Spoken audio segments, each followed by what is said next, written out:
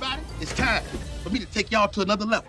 My name is Rodney, professional stand-up comedian. We're behind the scenes, and it's always fun to be here. Man, when the last time you had a haircut? 1969? That you don't know. I know you need some deodorant. Y'all need a pastor? Oh, Rodney is a licensed minister. You are? Yes, I am. I was at the crib one day, watching the TV pastors, one of them dudes, Creflo Jakes, TD Dollar, one of them.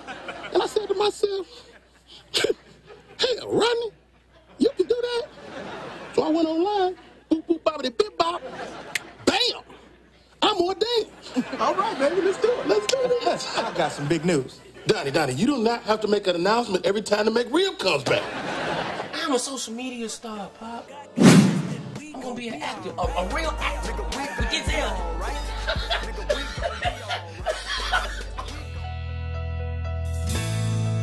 Hi, I'm Frank Brinkley.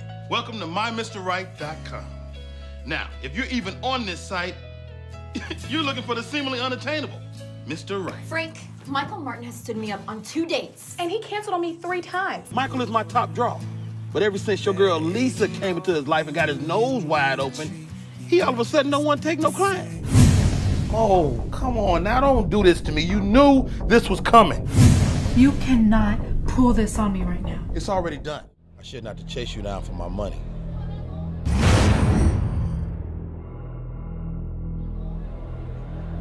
Last few weeks, you've been late with my 15%. And I don't like it. So before this gets out of hand, I'm telling you now, don't be late again. You understand? Do you understand me?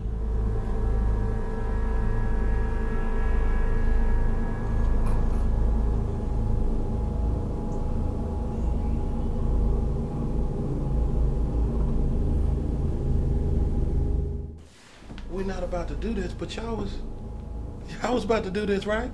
I mean, please, let me meet the man that you want me to be. Gotta stop being mean to me, Tammy. Harold, you got to stop acting like we don't have any problems, because we do. And if we don't clear this up, we are... You got to stop telling me what I got to do. You're going to stop being mean to me. You got it? You got it, Tammy, huh? Yeah. I'm sorry. That's right, you sorry. Now sit your ass down. You heard me? You heard us. You heard me. Sit down. Well, she won't let me discipline her. She won't. And after a while, I just stopped. Look, I don't know what's wrong with her. We argue all the time. Every time I turn around, I was trying to do something. She's just driving me crazy. Look at me. I can't touch her. I can't even come near her. And we had sex in over a year. Oh, Lord Jesus, please kill the visuals. I'm bound up. Why do it sound like both of y'all in prison? I get more love in prison. Hello, cousin. Thanks for the invite. I'll go bring her back. I ain't gonna bring you back, but I bet he will.